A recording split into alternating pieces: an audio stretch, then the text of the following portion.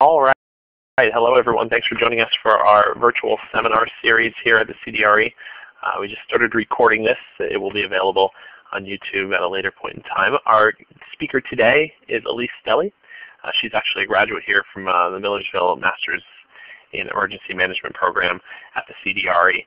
Alysse currently works as an emergency management specialist and community resilience planner with Tetra Tech.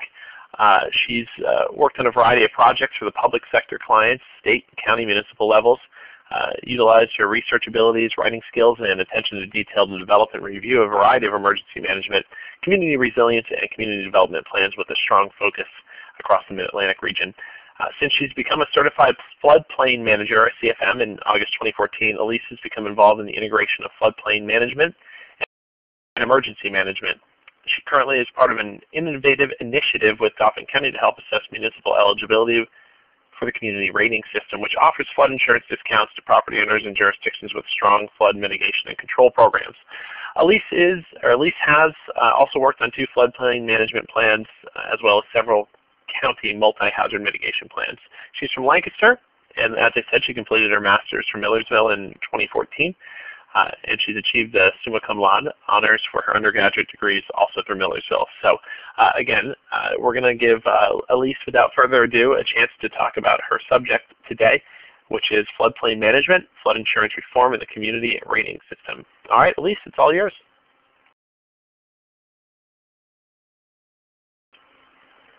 Alysse will be right back in 1 moment. She's lost her audio. So hold on 1 second.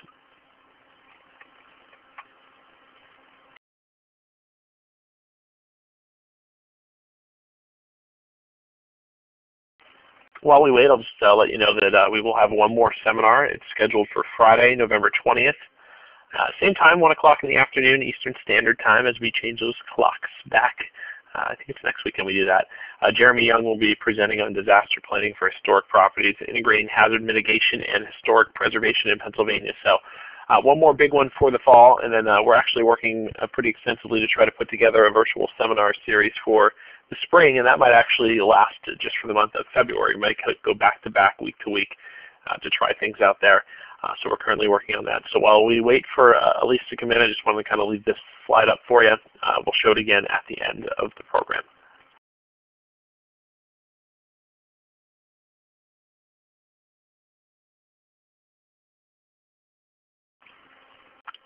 Alysse, if you're able to talk, we're ready.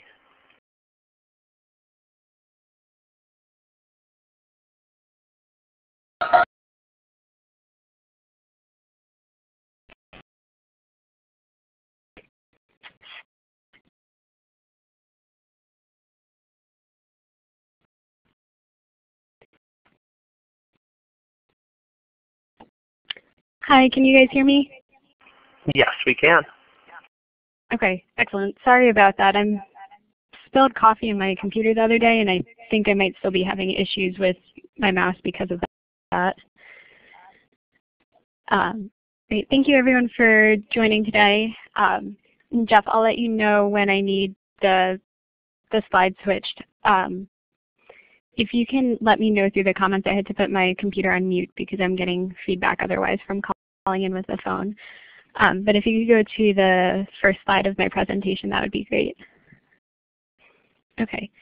As Jeff introduced, I currently work for a company called Tetra Tech, and we do a lot of emergency management planning, community development planning, and also the structural components associated with once you have the plan in place, how do you implement the recommendations. One of our big focuses right now is with floodplain management. And I think a lot of times this area gets overlooked because it typically gets linked more with community development and not so much emergency management, but they have a very close relationship. That's part of why I wanted to focus on that. There's also a lot going on at the moment legislatively with changes to the flood insurance program that makes this an important area for emergency managers to be familiar with. Next slide. There's 4 main areas that I wanted to focus on today, just to give you a broad overview. These are floodplain management, flood insurance, the National Flood Insurance Program, why there's flood insurance reform occurring right now and why we need it, and then the community rating system, which is a potential solution to help with some of the current issues with the flood insurance program. Next slide. So floodplain management. As I mentioned before, a lot of times floodplain management gets overlooked to some extent. Why are floods important? What's the big deal? Floods, a lot of times, especially with emergency management, the technological hazards and the man-made hazards are flashier, they're more attention-grabbing, but it's usually the natural disasters that have the biggest impact. Next slide. Floods in particular are really important for us to pay attention to. There's a couple of reasons behind this. They're one of the most common natural hazards in the United States. Almost every state has to deal with flooding in some form or another. Floods, usually when we think of floods, we think of a river overflowing its bank, or maybe coastal flooding as the result of a hurricane. But it's actually a much more broad hazard than just that. There's the riverine flooding that I mentioned with a river or stream overflowing its banks. There's flash flooding that can occur during an unexpected storm, ice jams, snowmelt flooding, stormwater or urban drainage issues. Stormwater and urban drainage is also a topic that I think we don't necessarily always think about as emergency managers because it ties into, again, more of the community development and planning. A lot of times in emergency management, you have to work very closely with the land use planners in your community because you're trying to develop your community in a way to mitigate and prevent hazards from having a significant impact. And if you have a lot of impervious cover, a lot of road surfaces or concrete, that especially in city areas, water can't drain after a storm, and this can cause standing water to get stuck in streets, and then people risk having car damage, or water can creep into basements. So that's part of why it's so important to have processes in place to manage stormwater as well, which can linger a lot longer than just a regular flood event, or can be caused by even a regular rainstorm, not a severe storm. Flooding is also important because it ties into a lot of other hazards. Usually natural hazards, it can weaken land stability and increase the chance for landslides. On the coast or along riverbanks, it can cause erosion. Usually there's utility interruptions involved in the Harrisburg area during Irene and Lee. Not only were these utility interruptions having to do with power and electric, but there were also concerns about sewer line ruptures, which can tie into public health concerns. If there's sewage backflow into people's basements, and then you get contaminated water where people can get sick. And ironically enough, you would think floods, what do floods have to do with fires? But if you have utility outages and wires getting soaked, you can actually increase the chance of a fire in a building as well from a flood. Floods are also important because the amount of damage that they create, they have the potential for both property damage and loss of life and injury. And because they are so widespread, particularly in Pennsylvania, I'm not sure if everyone in the call is in Pennsylvania since Millersville has an online program. There can be people from across the country, but Pennsylvania's top hazard for the state is floods, and it's also considered one of the top states in the country for flood-related losses. The other really well-known one is Illinois, especially in the Chicago area. Next slide, please. So that's just a basic overview of why we need to consider floods. This ties into, well, yes, we understand floods are important. They're dangerous. They can cause a lot of problems. How do we address them? And that's floodplain management. As with all aspects of emergency management, we're looking at prevention, preparation, mitigation, response, and recovery. Floodplain management focuses more on the prevention and preparation for a flood event and mitigation by looking at what can you do in advance to reduce both the risk of flooding and the potential impact. Most actions are divided into 4 different categories. They're planning and regulatory, which are the documents and laws that are put into place in a community to help encourage higher standards for building construction, things like that. Natural systems protection, which looks at encouraging the natural and beneficial functions of floodplains, keeping parks available as open space so that floodwaters have a space to drain to avoid stormwater. looking at how by protecting natural systems we encourage groundwater aquifers to recharge, things like that. Structural and infrastructure projects. These are usually what most people think of with floodplain management. That's building a dam or a levee or adding culverts and things like that, things that are very visible. And then education and outreach and letting people know both in the field professionally and everyday residents why it's important to prepare for floods and what you can do yourself to help with that problem. And this is all very similar. I know that there have been presentations on mitigation before, so if you've attended any of the virtual seminar series presentations on hazard mitigation, or if you have looked up your county or community's hazard mitigation plan, you'll see that most communities address all of their hazards in this way, and they look at dividing potential activities and efforts into these 4 categories, which is the current FEMA guidelines, to have the maximum impact for hazard management. So next slide. The National Flood Insurance Program is probably one of the best known regulatory tools available to communities for helping manage flood damage. And basically what this is it's a federal program to provide flood insurance to participating communities.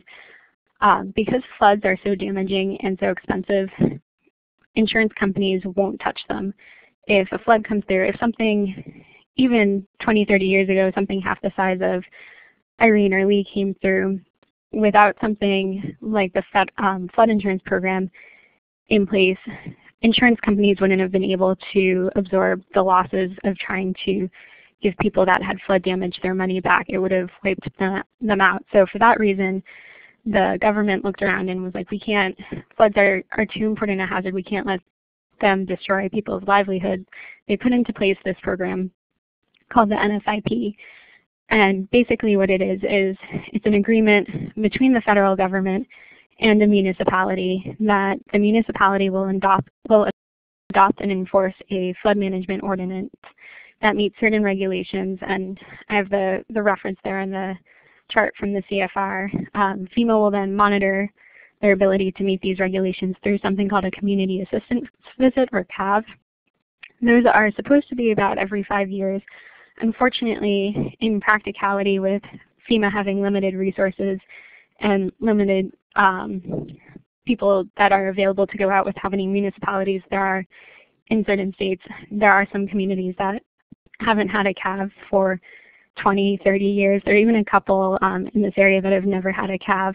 But ideally, their goal is to have somebody go out and evaluate a community once every 5 years to make sure that they're in compliance and that the flood hazard risk isn't greater than it needs to be. And as a result of a municipality agreeing to do this, the government makes available flood insurance to residents in that community, providing them additional financial resource. A lot of people don't realize this with flood insurance, that it's actually federally backed and not privately backed. And that's because when you buy your flood insurance, it's still done through a private insurance company. Basically what they do is they have something called a write your own policy that they develop, and it's based on the agreement with the federal government. But wherever you go for your insurance policy, if you live in a municipality that doesn't participate in the NFIP, you are not able to get flood insurance, even if your neighbor one township over is, just because it's a different community. Next slide. So here's a bit more information on the NFIP. It was officially established in August 1968. In 1973, because as with anything, participation is always the biggest challenge, not enough people or not enough communities were signing up to join the NFIP, which forced the 1973 changes because the federal government didn't want people to not be able to get flood insurance, and if people didn't know about it, they wouldn't be able to get it. So they added caveats such as if you don't participate, then you're not able to get federally financed loans, which has caused a bit of controversy because it in effect in some ways requires people to participate in the National Flood Insurance Program and to get a policy so that they can get things like a federally backed mortgage when you buy your house. And it's kind of a controversy because where do you draw the line? You don't want to risk somebody's house entire savings being wiped out because their house is destroyed by floodwaters, but at the same time, you also don't want to make something a requirement for everybody. So, however, that's been in place for over 30 years. So it's a policy that will most likely be staying that way because it has encouraged more people to join. And I have some of the drawbacks of non-participation that, in addition to not being eligible for federal loans like a federal backed mortgage, you're also not available for certain disaster assistance. So a lot of times after a disaster, you'll see if somebody has flood damage, they'll end up signing up for flood insurance policies so that they are able to get that post-disaster assistance. And hopefully thereby in the future, if there is another flood event, then they're already in a better position to avoid being impacted. Next slide. So overall, the NFIP has a lot of benefits to it. The most notable one is the fact that it lets people have a way to get flood insurance. But there's some other more subtle benefits. It increases, it promotes non-structural measures for floodplain management. It looks at regulations, at educating people, not just the structural measures. One of the concerns with only using structure and infrastructure projects like culverts or elevating roadways and things like that is, or levees, is to some extent they're a band-aid. Because of the way society develops, it makes sense to have all of our towns and areas near rivers and near waterways, especially for communities in this area that have been around for a couple hundred years, because the main river was a way a lot of goods were transported down that way. It was a solid resource, but because of that, all of the houses in those areas are then more vulnerable to flooding. So most flood control measures that are structural are temporary measures that they can only do so much, and there's always the chance that there will be a flood that can surpass them, that the waters will be too high and will overtop the levee or be too much for the drainage system to handle. So by looking at non-structural measures such as education, increased regulations, you can try and find ways around that to reduce the overall risk. And I think everything else is probably pretty well summarized on that list, so I'm not going to go over them in too much detail. So next slide. So now that I've gone over the flood insurance program, I'm assuming you guys agree with me. I can't hear you since I have you on mute, but it sounds like a pretty good program. So why do we need to reform it? What's the big deal? Well, next slide. The big deal is, unfortunately, because flood damage is so expensive, the NFIP is currently over $25 billion in debt to the U.S. Treasury. A lot of this is due to Katrina, to Irene and Lee, to Sandy, and a lot of this money has already been paid back to the Treasury. But with these major flood events occurring, and with the fact that they're starting to occur more and more frequently, there's been this realization that the program's not sustainable. And when the NFIP was developed, it was originally envisioned to be a program that, like any regular insurance program, you pay in, that money is invested and saved over time, so that way when there is an event and people need assistance, the money is already available to pay people back. Well, that's unfortunately not able to happen because of how expensive the floods are, and if they continue getting worse, this problem itself will also continue getting worse. There's a couple reasons why that's so.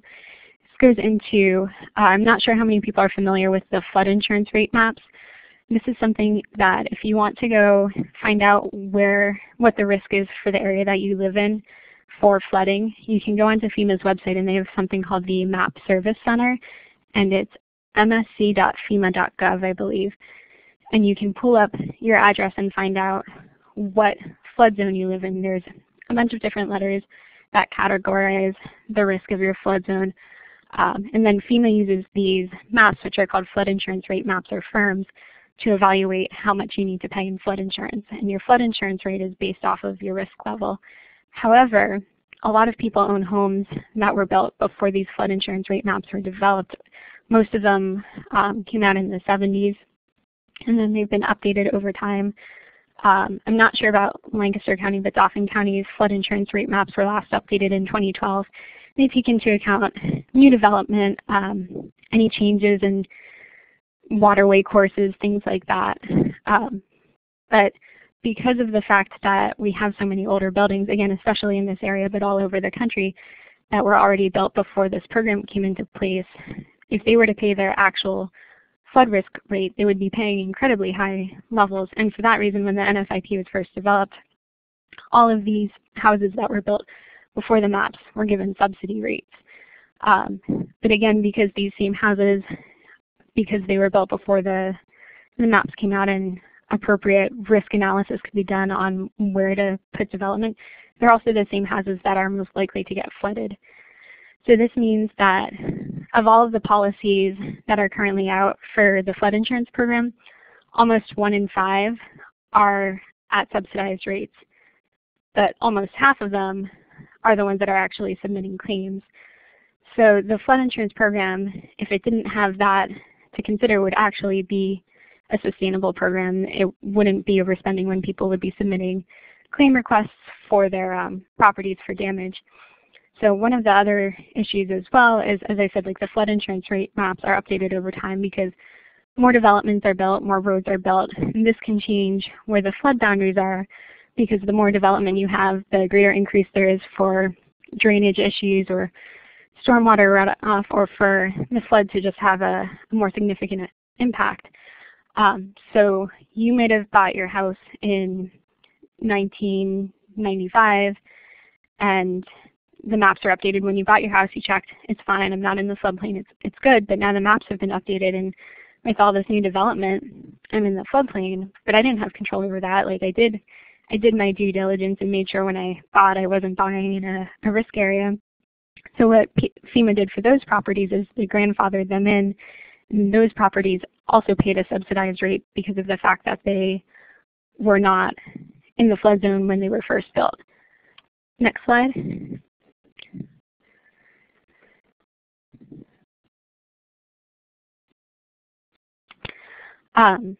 Now that I just went over all the reasons why the NFIP is so overspent, as I said, the realization came that this isn't sustainable, but the program itself is too important to get rid of.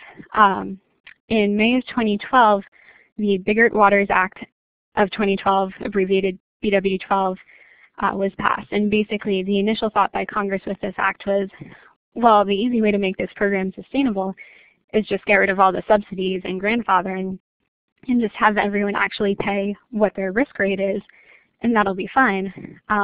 Unfortunately, when they did that, they didn't stop and look at what those rate increases would mean.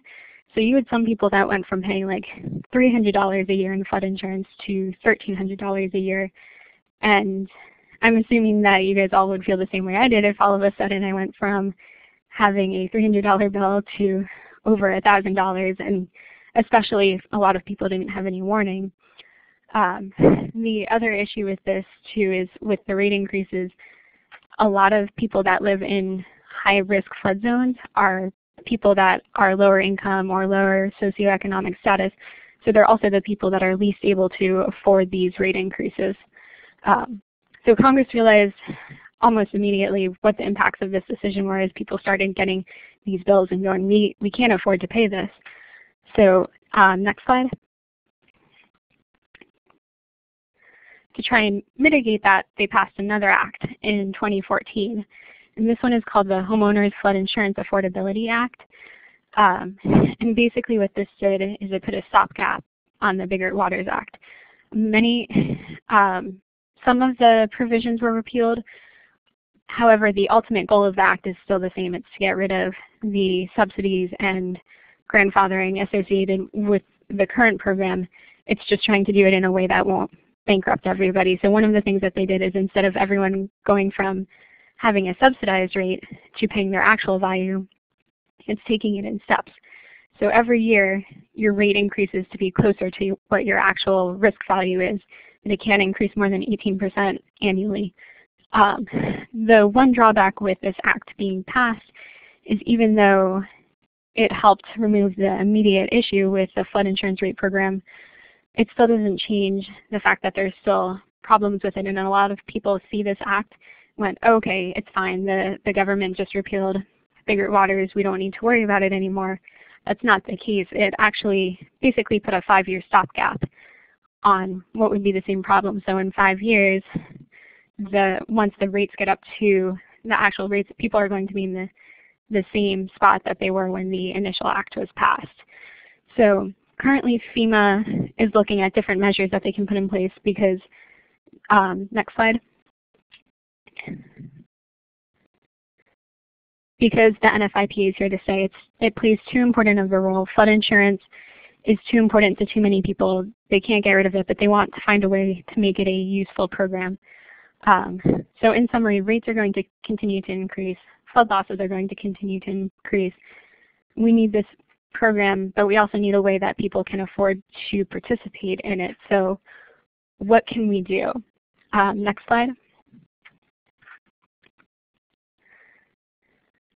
There's a couple different things that FEMA is looking at on the Homeowners Insurance Affordability Act. One of the requirements is conducting a 5-year study for different options.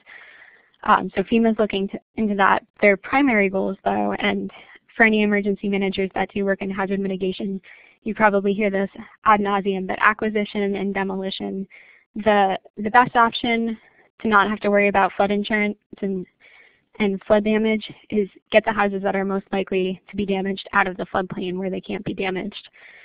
So this is usually a pretty lengthy process. You have to work with the government. The homeowner has to be willing to have their house bought out to start with. They have to get charged a fair market value. It's usually grant funded. And then once the property is acquired and demolished, it has to stay as open space land. It can't be developed into anything else. So this sounds great in theory, and there's a lot of reasons why FEMA likes it, but it also doesn't work for every community. One of the reasons is you have some communities some municipalities that are so small, they're right along the river, that if they were to get rid of every house in the floodplain in their community, they would lose their tax base. So, and they already have such limited financial resources to start with that they can't afford to do that. Now, they're kind of caught in a catch-22 at the moment with flood insurance rates rising as well, because they're having trouble getting people to move into their communities because people are moving in and not able to afford the flood insurance. So, but if they were to get rid of those houses completely, then they would completely lose the chance of getting any financial resources that way. So one of the other options that FEMA is really interested in now, and this ties back to some of what Jeff said in the beginning that I'm working on with Tetra Tech, is the Community Rating System, or CRS, as a possible solution. So I'll go more into what we're doing with CRS in a little bit, but I want to give you a brief overview as to what exactly CRS is. Next slide. So CRS is technically considered part of the National Flood Insurance Program. It is administered by FEMA, but it's typically, if you were to meet somebody involved with CRS, it would be somebody from the Insurance Services Office, or ISO. Usually when you hear about them, they do a lot of building classification and fire insurance ratings as well. And actually the CRS program is modeled after the fire insurance rating program for any firefighters that may be listening. So, and it encourages basically stronger protective measures. Basically what CRS is it's an extra credit program for communities that invest in floodplain management. So what do I mean by that? As a student, I was all about, I loved writing papers. I'm a huge, huge nerd. It's probably part of why I'm a planner now, because I still like writing papers. But I loved extra credit opportunities as a way to get additional points. And CRS basically tries to do the same thing. They tell a municipality, if you go out of your way and invest in extra programs, we want to recognize the time that you're taking, that your staff members are taking, the money that your community is investing, and we want to basically compensate you through your residents for taking these extra efforts to reduce your risk. And the way that we do that is by offering insurance discounts to residents. Next slide. So I'll show the information on the insurance discounts to residents in a moment, but when you go through the CRS program, there's 4 main areas that you can apply for basically these extra credit, and they're divided then into a further 19 activities. And all of this information is also online if you are curious about the specific checks in the boxes that FEMA looks for when they have a CRS application if something's eligible for credit.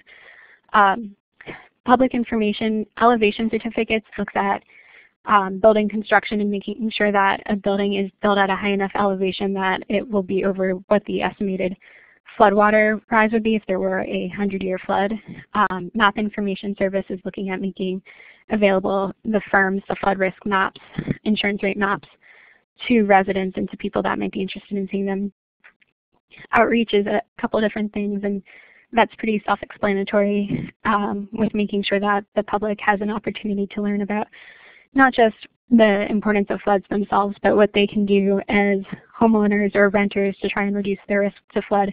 It also includes, for certain communities, there is something called repetitive loss properties, and these are properties that experience a certain number of flood damages with a certain cost amount within a 5 or 10 year period, and then are classified as either repetitive loss or severe repetitive loss depending on how significant these losses are.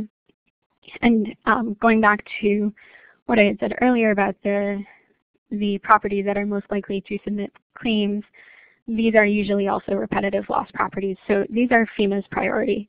If they can get rid of the repetitive loss properties, have them bought out and demolished so that they're no longer at a risk for flooding, then they're able to reduce the most significant drain for flood insurance and keep people safer because they're no longer living in a high flood risk area. So there's additional outreach requirements for these type of properties where property owners have to be notified every year that they have a repetitive loss property. What this means, what are some of the things that they as the property owner can do about it, what are some of the options if they're interested in having a buyout and moving so that their house can be demolished. And again, that's not something that's a requirement just for participation in the flood insurance program. It's only for this community rating system participation. So, but yeah, I'm not going to go through all of the activities in specific detail, but if you guys have questions at the end, I can give you a little bit more information. It's basically an attempt by FEMA to be as comprehensive as possible in encouraging flood management. And one of the nice things about the CRS program is it acknowledges every community is a little bit different. So some communities are going to find it easier to implement preparedness measures or regulations. Some might find it easier to do structural projects. So FEMA wants to recognize that not everybody has the same resources available. The important thing is that you're working on reducing your risk. So you can pick and choose which activities work best for your community and apply for credit for that. And there's only 2 required elements with the CRS program, and one is that if you have the repetitive loss properties, doing that specific outreach, and the other is that you have to maintain the elevation certificates that I mentioned beforehand. Next slide. So if a community does all of this, as I said, the benefit is that they receive flood insurance discounts and that residents then get discounts off of their premiums.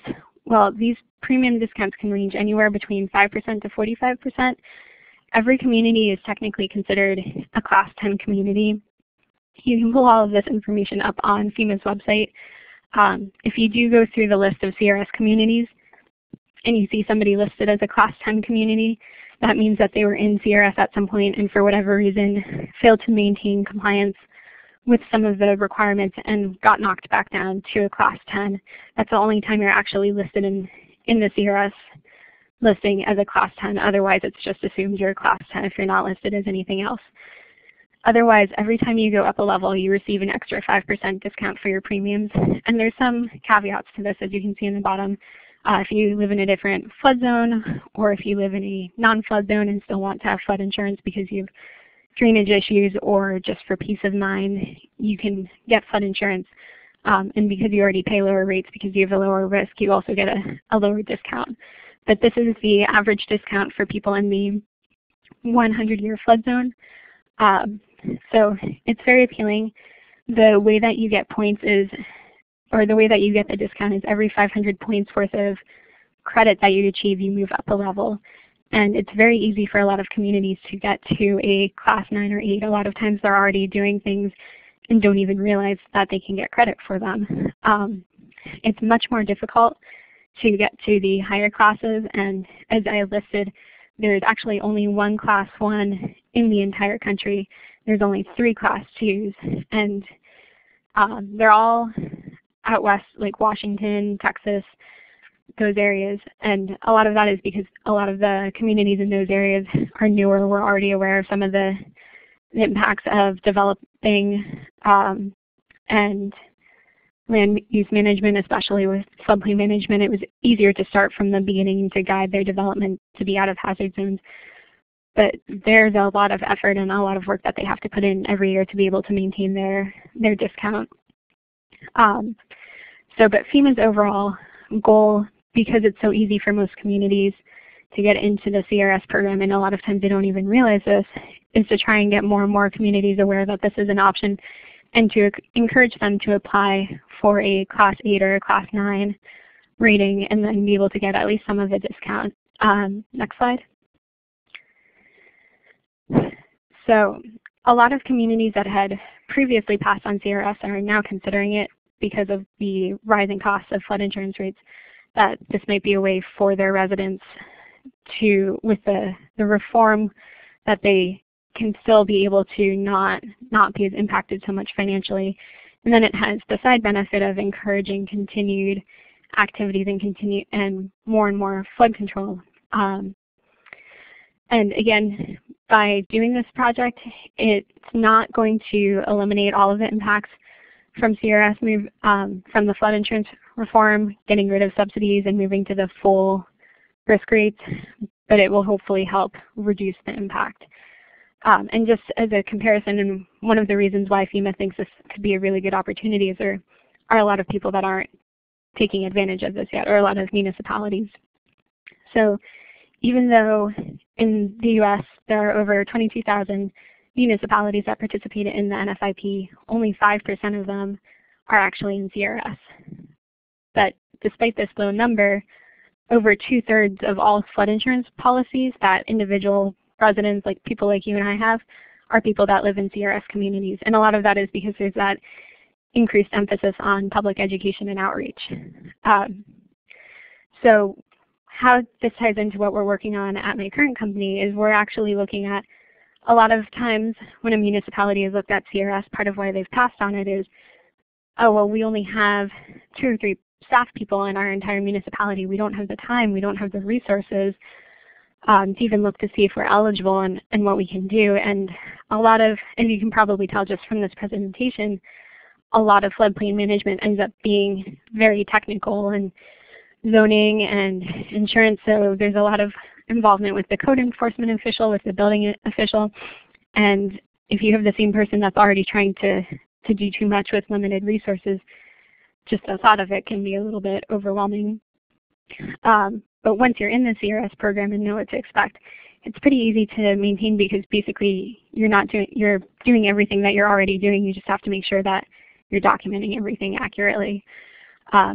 So what we're looking at doing is approaching this from a county level. And currently one of the initiatives that we're working on is, it's with Dauphin County in central Pennsylvania. And the county is sponsoring all of the municipalities that are interested in looking at CRS. We completed a phase 1 assessment, which there were about 20 communities that were interested in the phase 1 part. We went through and met with everyone and saw, okay, what is your basic flood risk? Are you in the NFIP? Do you have any compliance issues? What does your flood ordinance look like? Does this meet all of FEMA's regulations? And what else are you doing? Do you have any outreach projects in? Are you doing any other hazard projects? What type of projects are they? Are they planning type projects? Are they emergency services? Are they training? Things like that. And just trying to get a baseline on where each community is with their floodplain management. The second part of the project, which we're getting ready to kick off, is actually working with everyone that is then interested in applying for CRS. And we're going to help them with their application, with working with FEMA, and getting through all of basically the hoops of trying to apply for a federal program like this, and get them familiar with the process. So that way once they're in, they know what to expect and they know what they need to do and won't feel like there's too much to handle. And our main focus with this project is how, looking at that chart that had that 1 through 10 rating, is getting the communities in at a Class 9 or a Class 8 so that they can understand the program, become familiar with it. And some of the communities that we're working with already do a lot in place. As I said, a lot of them are eligible for CRS. They already have everything in place that they need. They just haven't gone through the actual process of applying because they haven't been familiar with the program or have had limited staffing. So they might actually choose to go for a higher level once they've been in the program for a couple years, but we want this to be a long-term solution, so we want to make sure that we get them in and familiar with the program, and then they can work to go up step by step. And Dauphin County, and what's cool, because again, this is only 45 minutes away from Millersville, so you guys can think about that next time you drive up to 283, I guess. But it's caught national attention. As I said, FEMA is really interested in promoting CRS and seeing where this goes, and if this is something that a lot of municipalities decide to join in on, seeing what the impact is, if this is something that they can start promoting around the country as a way to help minimize the impact of all the flood insurance reform. So, and there may be some other flood insurance reform changes as well. They're still evaluating what they want to do.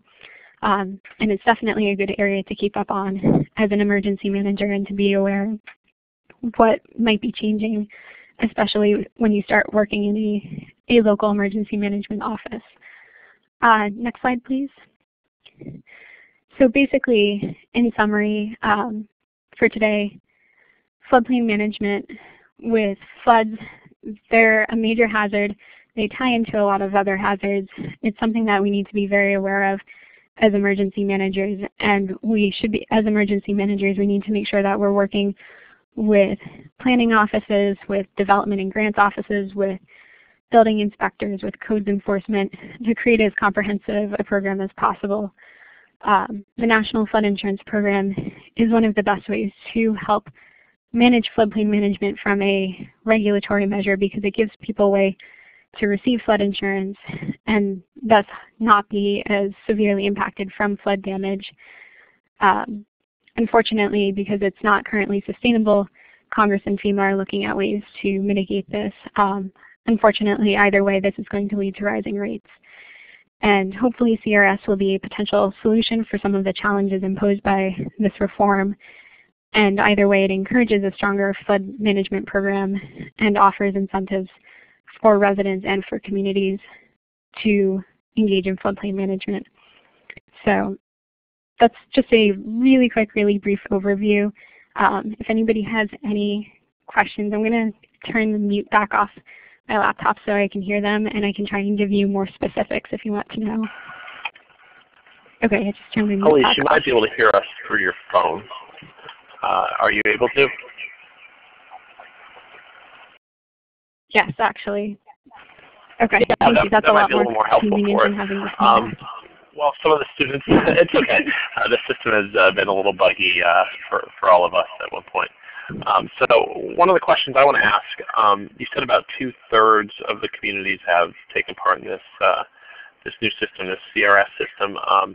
Do you see FEMA or any other agency trying to mandate this to make sure everyone's on it as part of a way to help with that flood insurance program debt, or do you think it'll still remain a voluntary thing over the next couple of years? I think it's going to remain voluntary. It's one of the, basically, sorry, I'm looking for the slide where I have the 66% so I can respond accurately. I might have to, oh, there we go. It's slide 18. Thank you. Even though the National Flood Insurance Program, people think of it as a requirement because it's a requirement if you want to get a federally backed mortgage or federal disaster assistance, technically having a flood insurance policy is actually still voluntary as well, which is why I don't think CRS will ever become a requirement either. And the other fact is the National Flood Insurance Program, for a municipality to participate, they have to meet certain minimum regulations in the CFR, and those are all documented in your municipality's flood ordinance. And most communities, if you go on to their website, they'll have a link to their flood ordinance or to their online code. And if you're looking for fascinating reading, I know it can be a bit dry to go through, but you can see what all of those requirements are as well. But usually it has to do with things like who is the floodplain administrator in the community, what are the requirements, what does the community require with regards to reviewing permits, and a lot of times a community might also have this ordinance under their zoning chapter because it ties into building construction a lot and zoning and construction, well, development in general. But there's certain areas in the ordinance that actually CRS will give you additional points for because they encourage higher standards. That's one of the other reasons why I don't think it would necessarily become a requirement, because then you're basically requiring those higher standards and not giving a community reason to keep going past that, if that makes sense. I think it does, and I would say it's just an interesting way to kind of look at it. Didn't really even realize that was out there. I think the other question I had, and we'll continue to open it up to other people if they'll type in or they'll speak up. There'll be a couple of things. If you can't read it, I'll read it for you. The one other thing that I was kind of thinking, I know you said in the beginning there was some trouble about acquiring properties, because there's some issues with that to help with the mitigation side of things. But do you think there's any push to try to acquire problem properties, maybe after, let's say, the resident dies or it gets inherited by someone else, or there's a time or date put on that to really start pushing people out of these areas that we just know to be flooding hotspots in order to get people out of that region so we're not constantly paying to repair and replace some of their damaged properties and goods? Yes, absolutely. Like, that is FEMA's top priority, even more than CRS. If they could get rid of all of the houses in the repetitive loss areas, I mean, ideally the floodplain in general, but even if they could get rid of all of the repetitive loss properties, that would be a huge, huge win for them. The reason why it is usually problematic is more at the municipal level, and going back to as I was talking about, with it reducing their tax base, because then they can't build new houses on that area. They're required to keep it as open land, and it's usually the municipalities that don't want to do it because they can't afford to take the loss of losing those properties. So, but from the federal standpoint, that is absolutely their ideal goal. Great. If you can read. Sorry, I'm reading. Okay, cool. I just want to make sure you're able to see that. Yeah.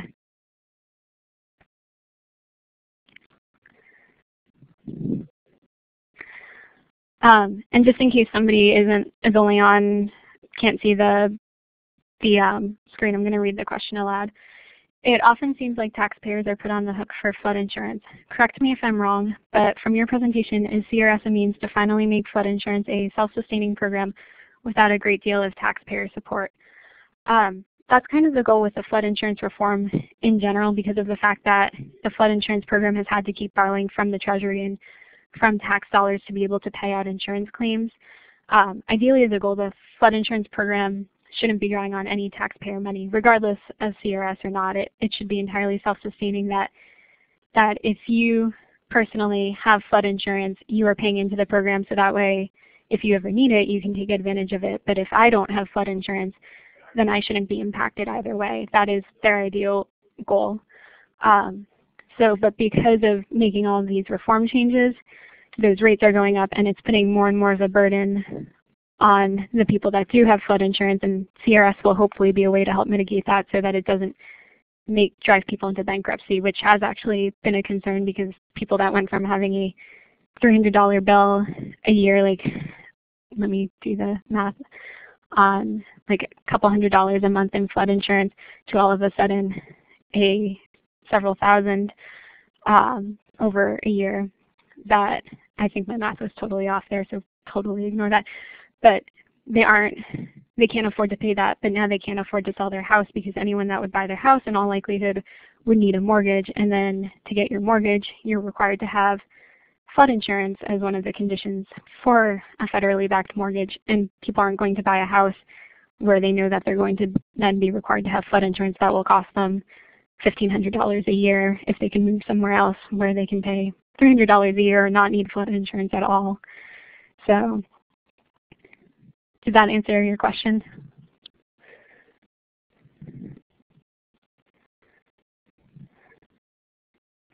Okay, great. Oh, no problem.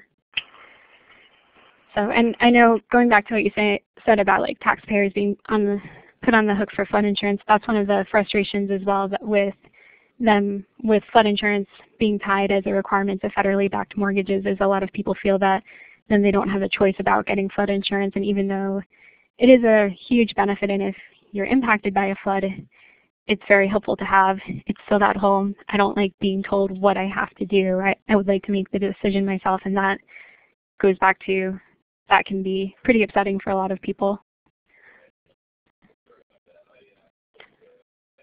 Okay. So, does anybody else have any questions?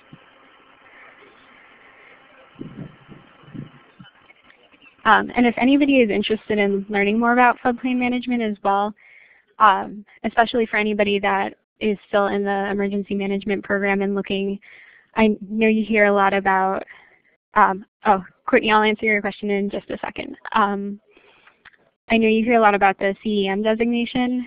You can also look at getting your CFM, which is a Certified Floodplain Manager. And it's similar to the CEM. There's not quite as many requirements for when you go for it. You basically have to sit for an exam, and then there's continuing education credits. And a lot of times when you do it, you can take a 2-day class beforehand, and they go over a lot of the technical details of what are the zone risks associated with floodplain management, what are the requirements of, if you're a floodplain manager in a community, what are you expected to do, what are the regulations that the federal government requires for flood insurance and for flood ordinances. How do you read a flood map? How do you read a flood insurance study, which is released with the flood map updates, and that looks at a lot of the technical scientific data, what are the elevations for flood risk, things like that. So, and it's trying to remember how many questions, like 120 questions on different areas, and it's nice when you take the test as well, they let you know your breakdown. So you know, okay, I did really well in all of the mapping questions, but not so well in the regulation. So it kind of gives you an idea of where you need to focus on too. But I think it's a really helpful certification to look at if you're in emergency management, because it helps you show how well-rounded you are as well, and that you're not, that you're looking at comprehensive both natural and man-made hazards, especially with how big an issue flooding is. So, Courtney, in response to your question on whether Tetra Tech has anything to do with flood recovery, we do work with recovery. I'm involved in more of the planning side and exercises, so I haven't done anything with that. So I don't know specifics as to what we've done, but I know that we have done things, and I also know that they do a lot of aid work internationally with countries too, which is how the company got into emergency management to start with. All right, thank you. We have about a minute or so left. I want to spend this time to see if anyone has any other quick little questions here for Alysse before we let her back into the world of a Friday.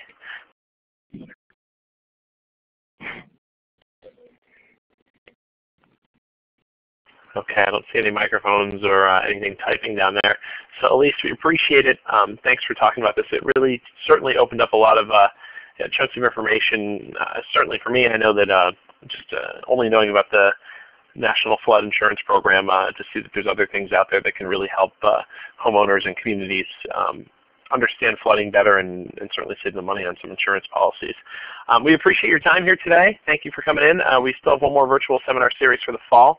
It will be on Friday, November 20th at 1 o'clock in the afternoon, where Jeremy Young will be speaking about disaster planning for historic properties.